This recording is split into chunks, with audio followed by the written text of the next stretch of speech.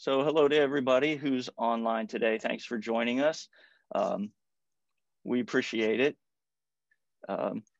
Daniel, can you hit me on the next slide? Thank you. As you all know, you've logged on to AAF Orlando's presentation for today, and we're a member of the American Advertising Federation's 4th District that encompasses the entire state of Florida and the Caribbean. We're one of the larger districts in the fact that we have a lot of clubs. So we're very active, very important AAF district. We have 2 organizations. We have AAF Orlando for the seasoned marketing professionals. And then we have Add to Orlando for the up and coming marketing professionals. And then our slogan, one of our slogans, if you're in business, then you're in advertising. So we're a little bit behind the curtain as far as what the general public thinks about advertising and creative firms. But certainly we work with every major industry and with all kinds of businesses, large and small, throughout our industry. So we play a very important role in the national economy, and here in Orlando and Central Florida, we play a very important role in our economy as well. We want to have a special thank you, of course, to our sponsors who are just great partners for us. So Push Button Creative Audio, Yash and John, always willing to work with us and do a lot for AAF Orlando and have been very active throughout the years with AAF. Concrete Lion Pictures, if you have any video production needs, please give them consideration. Adrenaline Films, the same thing, great video production company.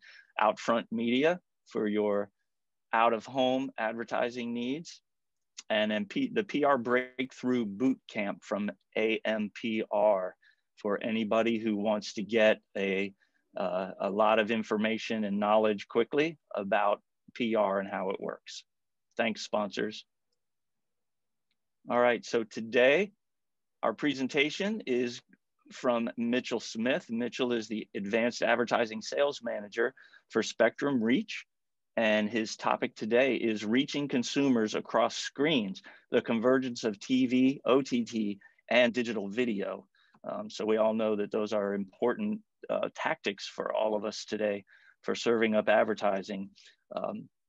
So today, Mitchell's going to talk a little bit about helping us determine why OTT viewership's on the rise and what we need to do to address that audience, understand why effective marketing campaigns depend on the quality of the data, which of course comes into play with almost every single thing we do these days, and to know how to recognize current shifts in the market and to try to be prepared for what's coming up next.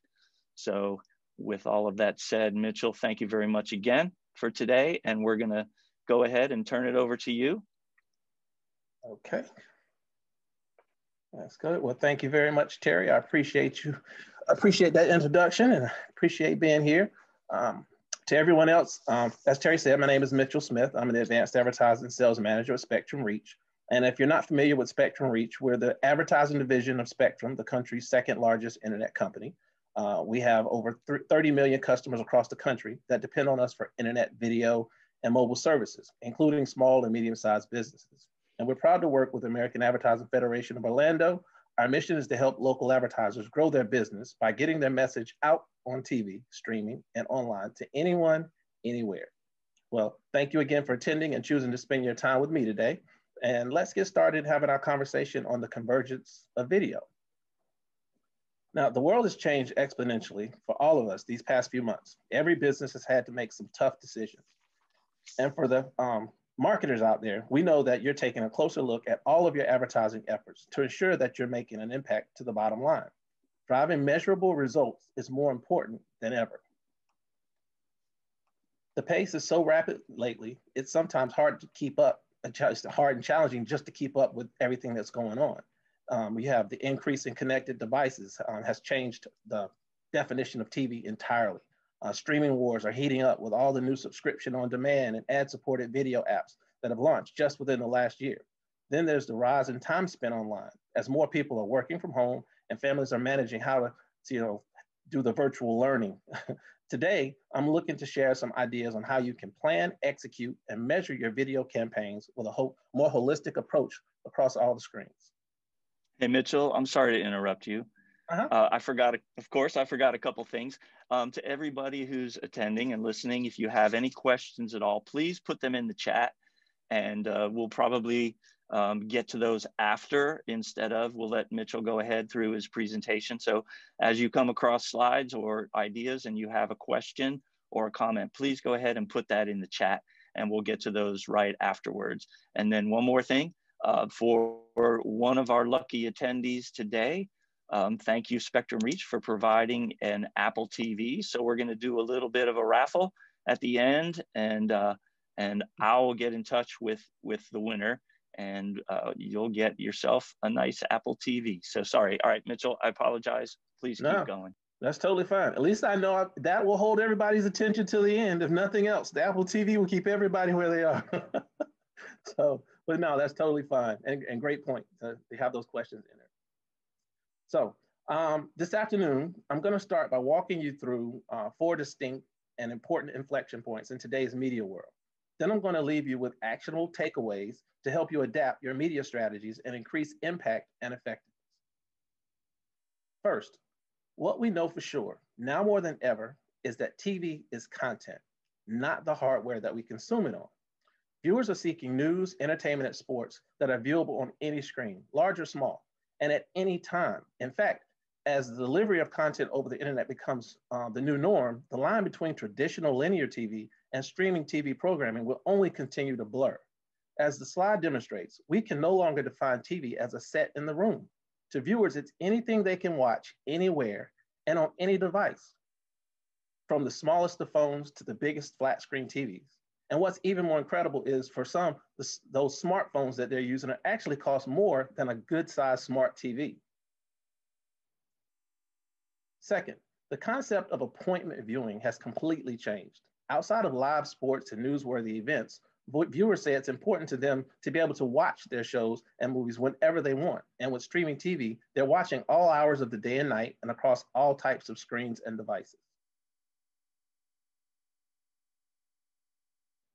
All of this video to watch across screens and across device is great for viewers, but the audience fragmentation is really challenging for advertisers and to marketers.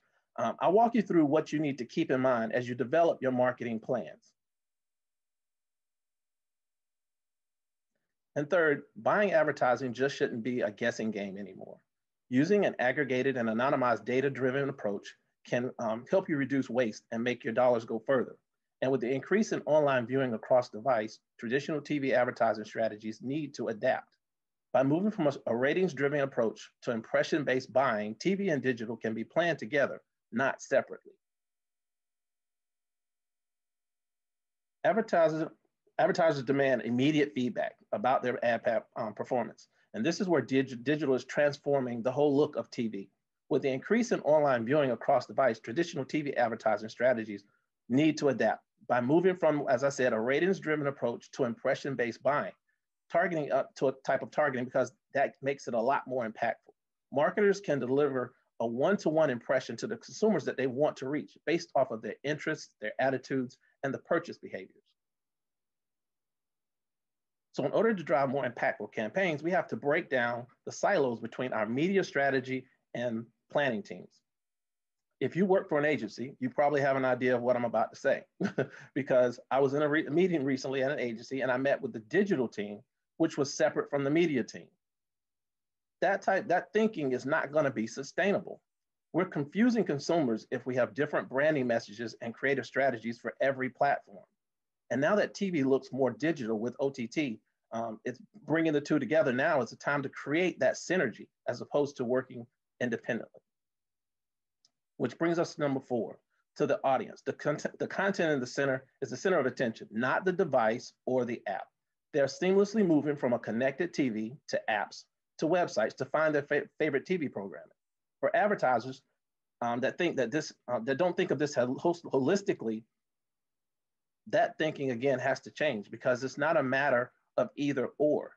They're doing all of this stuff seamlessly, as I said. Understanding that all video platforms complement each other is key. If you focus on your audience first, you can then figure out how to build your cross-platform video strategy. Telling a consistent story across TV, streaming, and online and social is where you can drive the most conversions. Now, OTT can help you extend the reach of TV campaigns and deliver households that may have been underexposed or missed completely by solely using traditional TV as the media. Campaigns that utilize both linear TV and streaming enjoy a brand favorability increase of more than double that of an OTT-only plan. Let me use an example. A breakfast restaurant wants to build a brand recognition to let consumers know that they have launched curbside pickup to make them feel better about dining out as opposed to dining in. Using aggregated and anonymized data, they can target them while streaming on their smart TVs and then follow them online for next day exposure. To drive conversion, the business can deliver specific conversion-based ads on mobile devices to provide coupons or other special offers for their next visit. Sale conversions will benefit and will be amplified by these type of branding campaigns. Now that I've laid some groundwork for our discussion today, here are a few things to keep in mind as you begin to build your plan. It's critical that we think of ourselves as consumers, not just marketers. Our campaign strategies should reflect changes in consumer behavior, especially considering how COVID has accelerated some of these trends that we've seen lately. More time spent online, viewership of streaming platforms is increasing, and a greater focus on humanizing your brand and telling better stories. And all of this is hinged on the ability to use video effectively. And I want to leave you with some practical ways to apply this knowledge day to day and make sure you can get started with effective cross-platform media planning when you leave here. I want to walk you through some practical ways to apply this knowledge in your day-to-day routine to make sure you can get started in building effective cross-platform media strategies when you leave. Let's start at the beginning. Often clients come to us with big ideas or creative concepts, and that's great, but it's important to bring everything back to the basics. What is your goal? It's our job to help our clients succeed and not just give them what they want, but actually work with them to give them what they need. First and foremost, most companies, no matter how big or small, need to raise brand awareness and recognition. I get it. Brand awareness can sound cliche. And I know that, for us digital marketers, it's all about the conversions. And that's absolutely true. But remember, if consumers don't recognize and trust your brand, it's less likely that they're going to buy from you. And this has been proven, especially now through the COVID pandemic. Whether that's reminding people that your business is open, that you're taking safety precautions and making sure that your place of business is cleaned regularly, or just that you're supporting the local community. All of that has to happen and can be effective, but it still has to stem from you identifying what your overall goal is. And that might be for some retailers wanting to boost online sales as e-commerce is starting to boom. It could be restaurants and beverage companies driving curbside pickup in partnerships with food delivery services. It could even be auto dealers letting customers know that they can come in store or that they can deliver the car to their home or their place of business. Being clear about the goals and how you want to measure those results is your ultimate first step. Okay, now that you have your goals in mind, it's vital to define the target audience you want to reach. Understanding your target audience and their relationship with various media channels is very, very, very important. Focusing on the audience first will support the development of creating messaging that will resonate with them, but also determine how you select your media mix and find the right partner to work with. When you think about your video strategy, advertisers can now leverage aggregated and anonymized first-party viewership data to make informed decisions about their campaign objectives. One benefit that we provide our clients at Spectrum Reach is that we can provide insights based on aggregated and anonymized data from billions of streaming sessions across our households. What networks or programs are they watching? Are they watching at home on a connected TV or a mobile device? When are they watching during the day? And who watches TV the most based on the household makeup? Is it the homeowners? Is it homes with families? Or is it the households that own a Toyota versus a Lexus? These insights help us help our marketers identify the best audience and how to reach that target audience best. As you look at this slide, realize you can also leverage your own data to match against aggregated and anonymized first-party viewership data to make an even more informed decision about your targeting strategy. Who is already using your product or service, and what do they look like? Who's buying from the competition, and how do you turn them into a fan of your business? Where do they live? How much money does the current customer have to spend? What do they like to do in their own spare time? And at what stage in life are they? All of this is relevant and important information. Combining insights from your own aggregated and anonymized first-party data with data from your partners can help you to make a smarter decision in your purchasing. Okay, now that you've defined the goals and the metrics, and you've used the data strategy to identify the audience you want to reach, it's time to define the media mix and the rationale behind it. As you begin to build out your video plan, here are some good things to keep in mind. People are spending more than 5 hours a day with video on different platforms, and that's even been accelerated due to COVID. Adults 18 plus are still spending more than 8 hours a day with traditional TV, but that's definitely seeing year-over-year declines, and that's directly related to more time being spent on connected TV and other mobile devices. According to Nielsen, approximately 75% of US homes have an internet-enabled connected TV device and access to some form of subscription and streaming service. One last thing to keep in mind, as you look at younger versus older consumers, adults 18 to 34 spend almost half their connected media time on phones. Your video strategy for younger audiences should be very different when you consider the mix of OTT, online video, and social. Okay, let's break some of this down real quick. We've talked about your audience and the data tools that are at our disposal. Before we talk about who we should be partnering with on our streaming TV buys, I just wanted to provide a baseline understanding of what streaming space is at a very high level. There are essentially 4 main types of streaming providers. First would be pay TV. At the end of Q1, pay TV subscribers represented approximately 70% of TV households in the US. While cord cutting is definitely on the rise, all of these companies like Spectrum, Comcast, AT&T, and others have streaming options of their own for their customers. It can be part of their set-top box on demand or their proprietary apps that viewers can use to stream their favorite live and on-demand shows. There's also data that shows that not only are pay TV homes just watching their paid TV services, but also stacking other streaming apps to complement their TV viewing. In fact, 73% of US TV homes subscribe to at least one OTT service, showing that there's more cord stacking going on than just cord cutting. Second is virtual pay TV, VPay, which is VOD.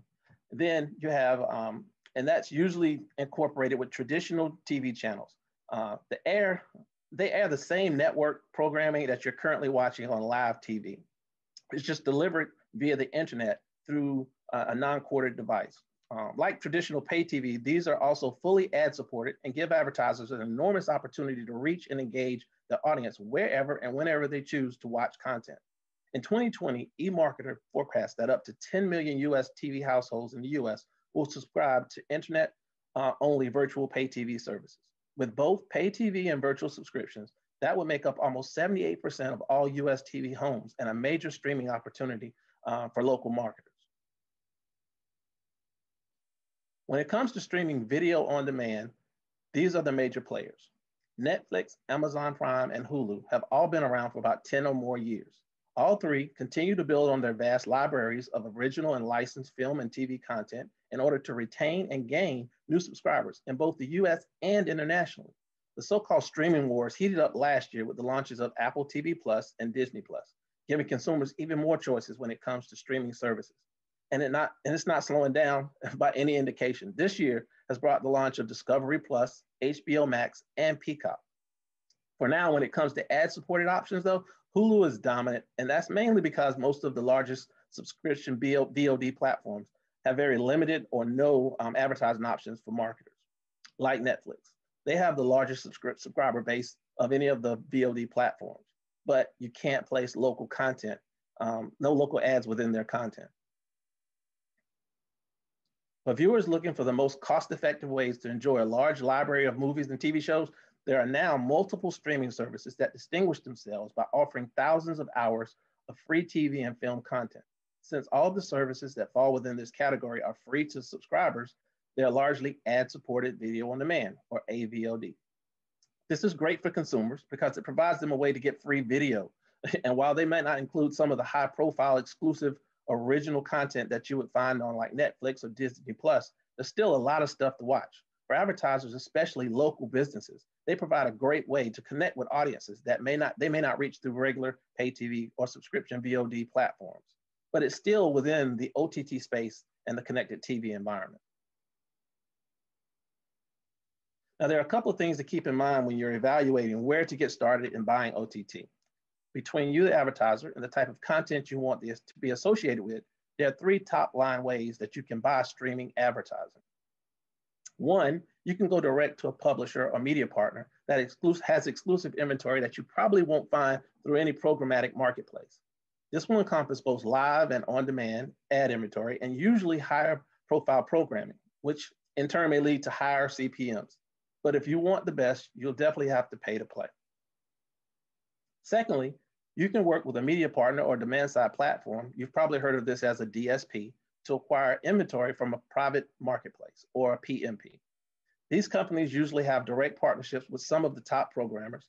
And like going direct, you can it gives you the opportunity to get some more high profile placement. One of the things to remember though, is that not all private marketplaces are created the same. And if you want specific publications and programming, then you want to make sure that your media partner is providing transparency on how exactly and what exactly they have access to. Lastly, you can buy via DSP on your own and source private inventory through various ad exchanges. This can make for easy execution, but it makes it easier to access inventory because you can go and get it yourself and through different platforms and aggregators. But you want to keep something in mind that this is an auction-based format. And although it gives you these impressions and access at a very low cost, one of the things you need to be aware of is that it doesn't always protect you from or restrict any type of ad fraud that you may experience. And then it's also remember that just because you think you're getting this high placement on premium content doesn't necessarily mean that's actually what's happening. So you want to make sure you're checking that to make sure your ads are running where you think they are. So the next thing you'll want to develop is messaging that aligns with each platform. Consistency is vital. For example, a 30-second video allows for storytelling, whereas a search or a banner ad can help reinforce the message to drive activation. That 30-second commercial that you have for TV can be used on OTT as well, but I wouldn't recommend it for desktop or especially mobile video ads. Having different versions for various formats is fine, but make sure that the overall brand message and call to action are aligned in an overarching strategy. As you build your media rationale, explain why each medium, TV, OTT, or digital video, makes sense on the objectives that you set forth in the beginning, understanding your goals. So at this point, you've done the groundwork and performed the due diligence. You've set your goals, identified your audience, you've aligned with your client or marketing manager, and you've made practical decisions about budget and scale. Now you're ready to activate the strategy. As you plan your execution strategy, there are a few things to think about when you're setting up your campaign. Does your media partner offer the ability to place third-party tags or verification and various attribution capabilities? Can your partner guarantee that your ads are being seen in a brand safe and fraud-free environment? Brand relevancy is critical, and you always want to make sure you aren't wasting a single dollar. And then there's transparency. That is required. What kind of reporting does your media partner provide you so that you can be sure your ads are running, not only in the right geography, but within the platforms and the apps that align with the audience that you're trying to reach? Once your campaign begins, once it starts running, data will start coming in almost immediately. But it's important to give your campaign time to generate response and reach a critical mass with consumers. Keeping your end goal in mind and learning along the way, paired with a little bit of patience, will go a long way in helping you measure the results of your campaign. Now, as I close out today, I'd like to show you a quick client example.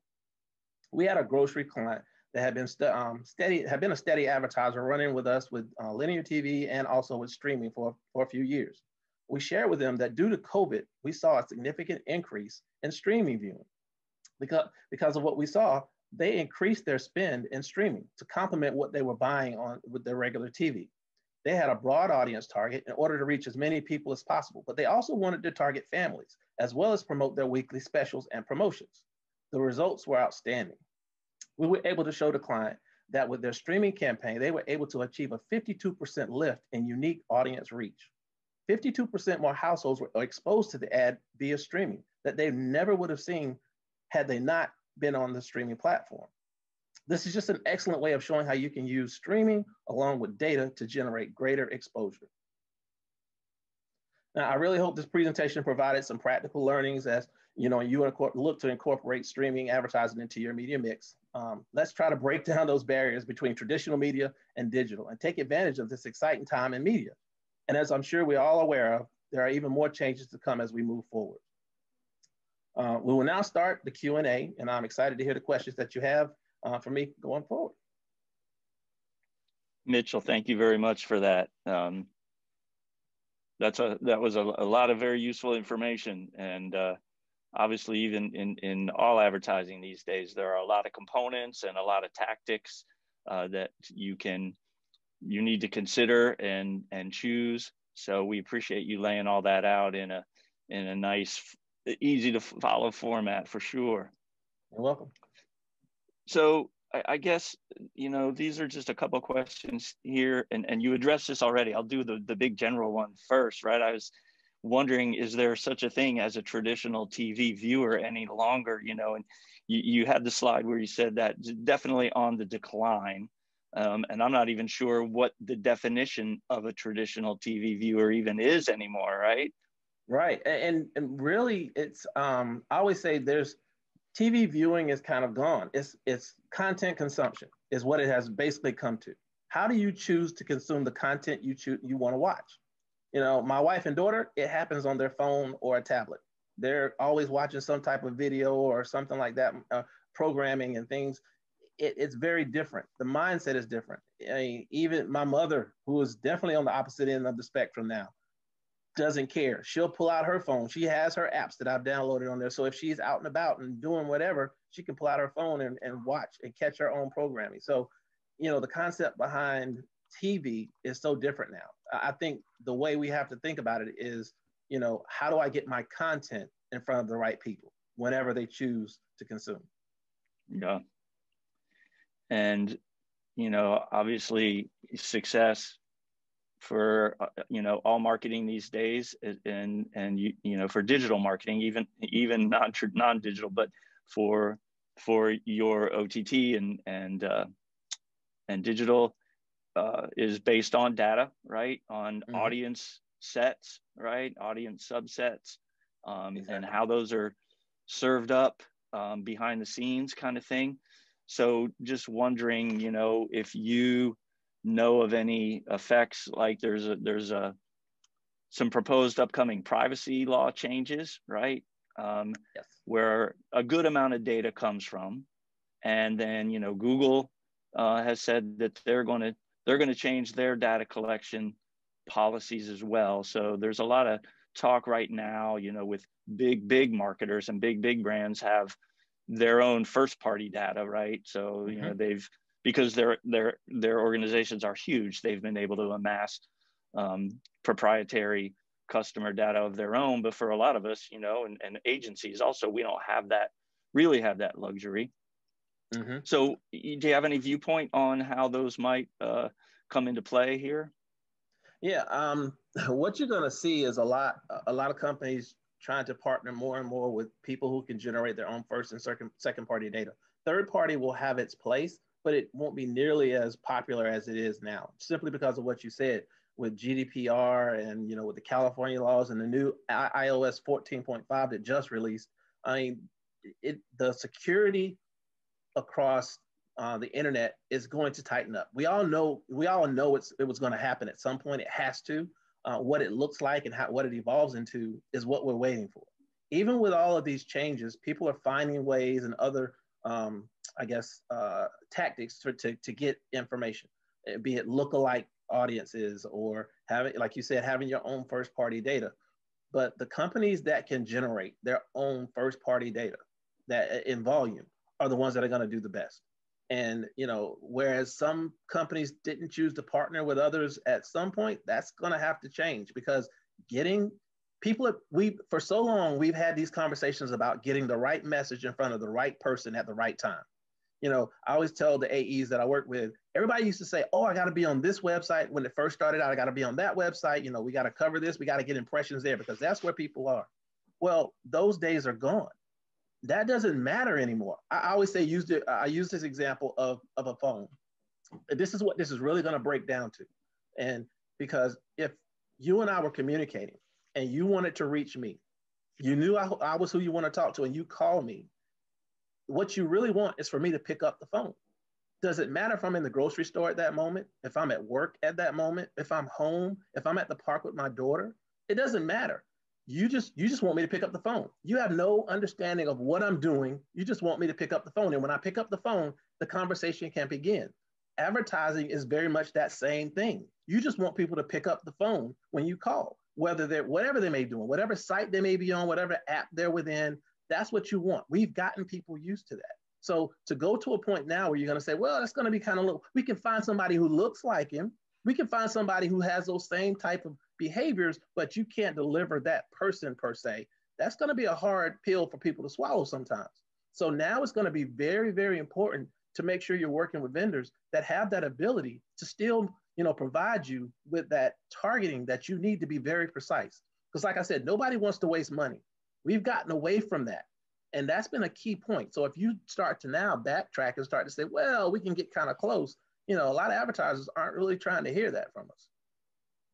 Yeah, that's a great way to describe it with when you call someone direct on the phone, right? And so that speaks to one-to-one marketing, right? Which is exactly, you know, the you know, became the goal, right? In the old days, I think it was John Wanamaker maybe who said way back in the day, I know that 50% of my advertising budget works. I just don't know which 50%.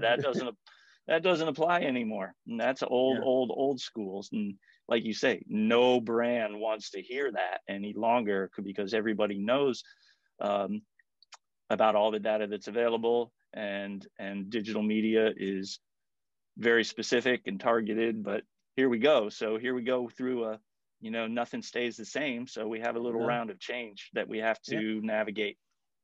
Yeah, and I was saying with just this week, I think it was Tuesday or Monday night, the iOS 14.5 that released. And, you know, everybody's kind of waiting to see. And I told, you know, everybody I talked to at Spectrum, I told them, like, look, the first 30 to 60 days, you're probably not going to see a big change. I mean, most of the people know it was coming. They're trying to figure it out. But everybody's going to wait to see how it does this really affect me. How big of a hit am I taking here? Because all we're hearing is estimated. We estimate 1 to 20% of people may choose to opt in to be able to track and get that information. We don't know.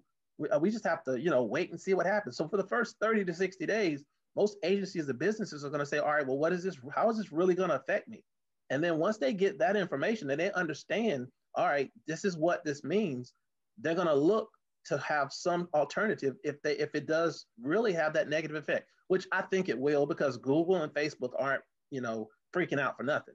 You know, they don't all of a sudden get antsy and start creating all these other things because something's going to have a minimal effect on them. No, I think it's going to have an effect, but I think most people are in that mode of, I will react to what happens as opposed to being proactive and preparing for what I think is going to happen. So there'll be some people that are ahead of the curve, but most people are going to wait to see how impactful this is and how it affects their business. And then they'll look for those resources outside of that. Yeah. Interesting, right? A more practical kind of approach, right? Let's keep this campaign going and see what happens, and see what, if we get a drop off or not get a drop off, right? Because certainly there's a lot of other data sources out there, but online behavior is a big one, you know? Oh, for sure. Yeah. Yeah. Okay. I think that's it for today. So thank you again, Mitchell, for your time and your brain power today. We really enjoyed it. Yeah. Yeah, and thank you everybody who attended today, and I'm sure you guys have got a lot out of this. And please look for upcoming AAF Orlando programs and events. If you haven't already, please follow us on our social pages, Facebook and Instagram. You can visit our website, aaf-orlando.org, and sign up for our email newsletter. So just keep up with all our happenings. We would love to see you attending all of our programs. And if you haven't in the past and you do want to, please get involved with us. We're always looking for good, smart people to join us and join our committees and make the club even stronger. I'm going to steal the John F. Kennedy, ask not what AAF Orlando can do for you, but please ask what you can do for AAF Orlando, because when we have great membership and we have great participation from members, it really does make the organization stronger and makes our creative community stronger and better. So thanks for considering that, and thanks for attending today. Mitchell, thank you very much again. We really appreciate it. Thanks for having me. Enjoyed it. All right. All right, everybody, take care.